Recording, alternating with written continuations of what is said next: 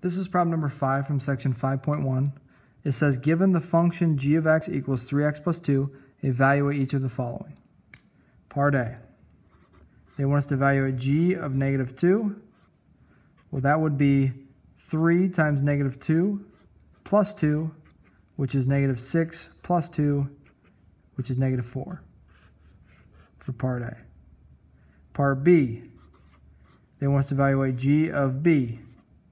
All they're doing here is changing the variable, changing our input value. So we're just going to plug b in for x just like we normally would. So it's 3 times b plus 2, which is going to be 3b plus 2. So all they've done there is change our expression, or our function, from 3x plus 2 to 3b plus 2, just changing the variable in it. Part C, g of x to the fourth. So we're going to plug x to the fourth in for our x part. So we have 3 times x to the fourth plus 2, which is 3x to the fourth plus 2. And finally, we're going to plug in 3x minus 4. So we get d is g of 3x minus 4, plugging into the original function. So we're replacing x with 3x minus 4. So that's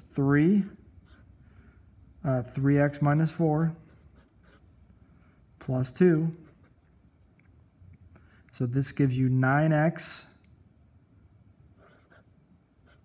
minus 12 plus 2, which is 9x minus 10.